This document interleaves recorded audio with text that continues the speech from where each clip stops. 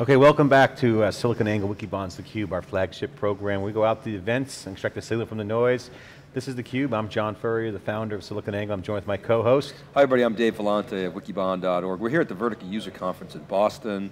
We're here at the Westin, at the waterfront, and a beautiful day in Boston. Rob Winters is here. He's the Director of Analytics at Spil Games. He's leading big data and personalization and predictive analytics initiatives at the gaming company. Rob, thanks for coming on theCUBE, welcome. Oh, thanks, I'm really happy to be here.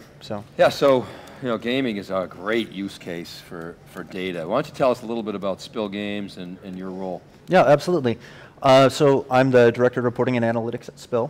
My team is responsible for the entire data flow, so from the point when someone decides that they want a piece of information available, to the point where it's actually presented either in a report or put back into production and used to make a personalized gaming experience. We deliver that entire information. Full pipeline. Full pipeline, from JavaScript on the front end all the way through to reports on the back. So. Now, in developing that that approach, did you start from sort of with a blank piece of paper, or did you have to undo a bunch of processes that were already in place? Talk about that a little bit. It's kind of a mixed bag. It was great because we basically started from ground zero. Our original data warehouse at the company when I joined was a Postgres database with about 10 tables and no reports. So we got to build from the ground up, but it also meant that there was no functionality in place that allowed us to kind of easily expand out what was already there. So it's been quite a journey over the last year and a half. So talk about the business a little bit. What's kind of driving your initiatives, your decisions? What's the business clamoring for?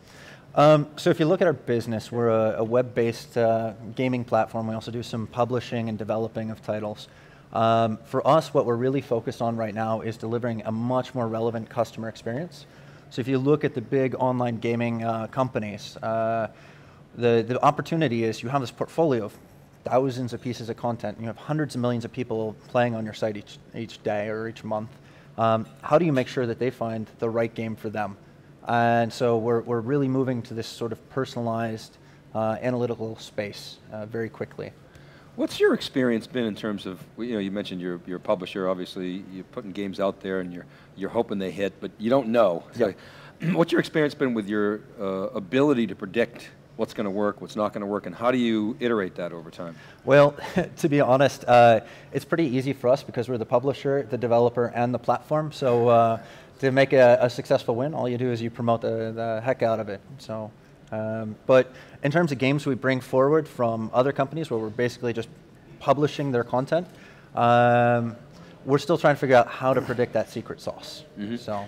So UX is obviously a huge issue. Obviously you mentioned front ends. Front end development's really been really key with real-time web. Obviously you got WebSockets with the web browser, you got Mozilla, Chrome going native, you got Node.js, Reddit, these new stacks are out there. Developers going crazy in this environment. So what I ask you, how do you keep up with the front end development innovation at the same time using the data to create a user experience that's positive? Because you can learn a lot from the data where people drop off, where people are adding value, where they're excited, what the patterns are, and how do you vector that back into the front end?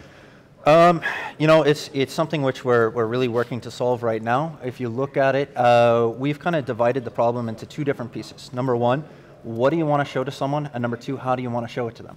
And you take that, what do you want to show to them? That's all back-end work. And that's all modeling about content recommendations, personalization, targeting, those sort of things. How do you want to show it to them? That's where you really get into that multivariate testing using things like epsilon greedy modeling. And so we're building this entire flow to be able to control both those pieces and allow our product marketeers to be able to put the right message in front of the right customer at the right time. So is that homegrown middleware software between the front end and back end? Yes, yeah. And what's the thought behind that? Why is it agility? And what are the development teams? Is it pure back end, front end, the guys straddle both sides, full stack developers, or? So my team is really, we don't have to worry too much about the actual production architecture, just the information that's put back into it, which is a blessing really for us, just keeping scope down a little bit. If you look at my company's technology approach, we've been very heavy into open source, custom development, and actually for us, we only have two major pieces of commercial technology involved in our entire technology stack, and that's Vertica and Tableau. What about the front end? What do you guys do for front end development? What's the innovation there? What open source tools do you guys do? What are you programming? We are currently rewriting our entire front end architecture using a mixture of Erlang and then using some JavaScript to really control that front end experience. Hard to find front-end developers these days. Very hard. Yeah. Yeah, we know. So gaming is one of those things where it's a big data problem waiting for the huge opportunity, and there's a big idea right there, and that is that there's so many small pieces of data, very much a consumer-like environment, truly consumer environment. You know, someone clicks on something, they do something, if it's first-person shooter, they shoot someone, there's points, there's trading, there's currency, all kinds of things going on, multiple dimensions. How do you guys deal with that? I mean, obviously, going from Postgres to what are you using for the back end? Is it Hadoop? Is it Vertica? What's the architecture in the back end? You know, if you look at it, what we're doing is basically we own the JavaScript library that fires off all of our events into our MapReduce platform. So we're doing a lot of log rotate into Hadoop and Disco, which are two MapReduce platforms. Rotate that data into Vertica for all the stuff that we want to use for personalization. So the thing is, we're firing off billions of events per day, but a lot of them are just information that needs to be aggregated to really keep track of, say, that user experience, whether it's about how long they're spending on a page or something like that. So that all flows into Vertica. In Vertica, we do a lot of our analytics. We also feed that in through R for the more advanced predictive modeling. And then that all moves back into a proprietary NoSQL solution, and that's what we use to serve the data back out into the production environment. And you built that? And we built that as well. On top of what? From open source standpoint. It's from an open source standpoint. It really is. We looked at the functionality of React, and our tech teams identified some key areas where they said this is not going to work with our technology stack that we have here. So they went out and they built their own solution all in Erlang to be able to do this. Okay, nice. So, another unstructured database, a homegrown opportunity, but custom built for what you guys need. Custom built for what we need. So what's the feedback been from some of the advertisers and on the product side? Obviously the product, and you got advertisers in your platform. What's been the reaction to those on the publishing and the ad side to some of the new techniques that you guys have done? You know, if you look at it, the more data you have about a customer, the easier it is to serve an ad which is really relevant to them. And so with our ad partners, we're really using some of these data management platforms where we can take what we know about users, either from information they've provided to us, or based off of behavior, what we're seeing and what we can presume about them, and we can feed that back to these ad providers, which gives us a very nice boost in terms of the value of each impression served. What's a big challenge that you guys face that if you could resolve, it would really have a major business impact, right? People are always talking about, okay, you heard Meg Whitman today, we're going to help you monetize the data, and I wonder if you could talk about some of the challenges you face, some of the really hard problems that you're working on that could have a major impact on your business. Well, the thing is, we're dealing with people who are interacting with the platform. And so as you move closer and closer to real time, the challenges of doing your analytics increase, I would say, exponentially. It's one thing to be working in a telco where you've got 25 million subscribers and you need to regenerate a couple of numbers once a month. And that's actually where I came from.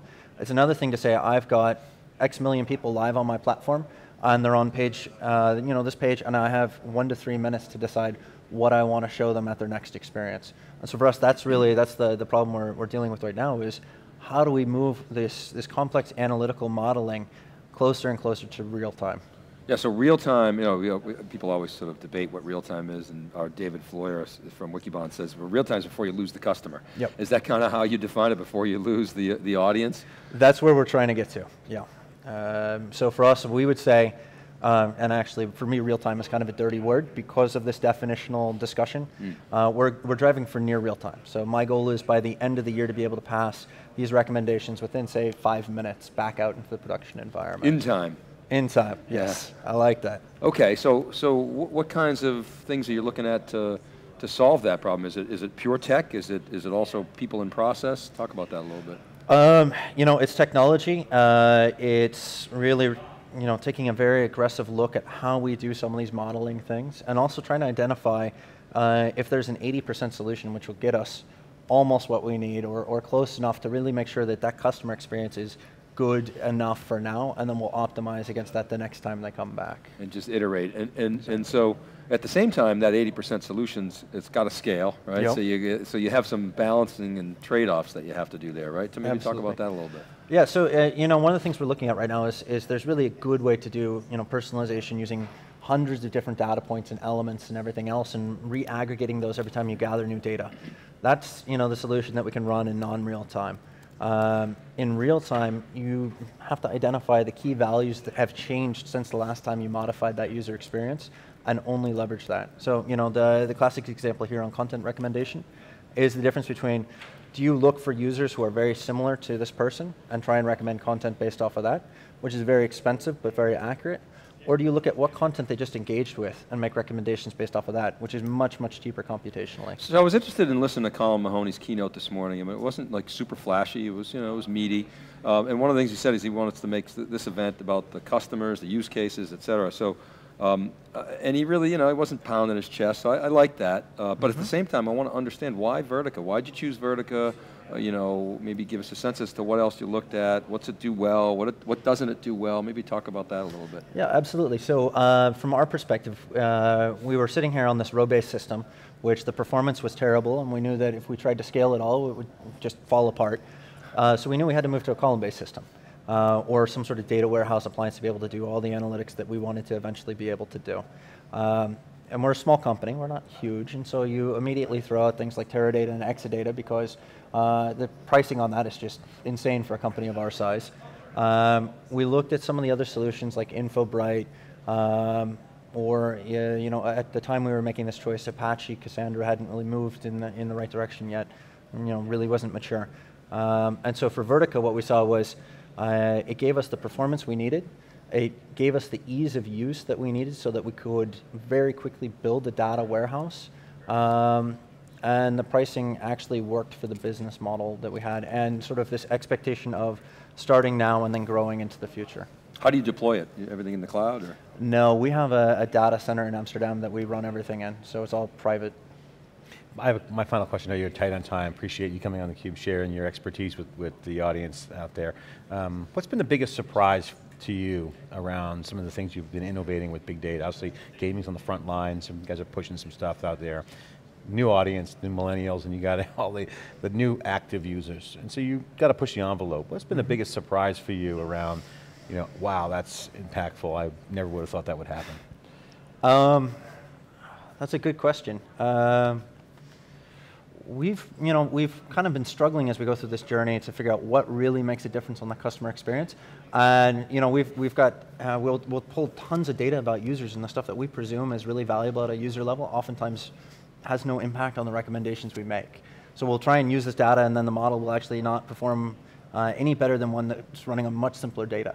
At the same time, we're finding certain aggregate statistics are so highly predictive of user experience or preference that we can get away with extremely simple techniques to massively change the user experience. So rather than going for the massive corpus and drilling down on it, you just get more peaked on looking for the right data, but smaller pieces of it. Absolutely. Okay, well, hey, you know, big data is huge and it's happening. There's a lot of machine learning. You know, I wrote a post this morning about natural language learning. Obviously Siri, everyone knows on the iPhone.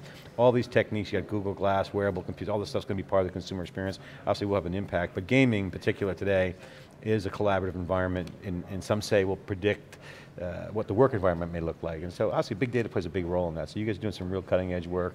Thanks for sharing on theCUBE, we really appreciate it. This is SiliconANGLE, Wikibon's theCUBE. We'll be right back with our next guest after this short break.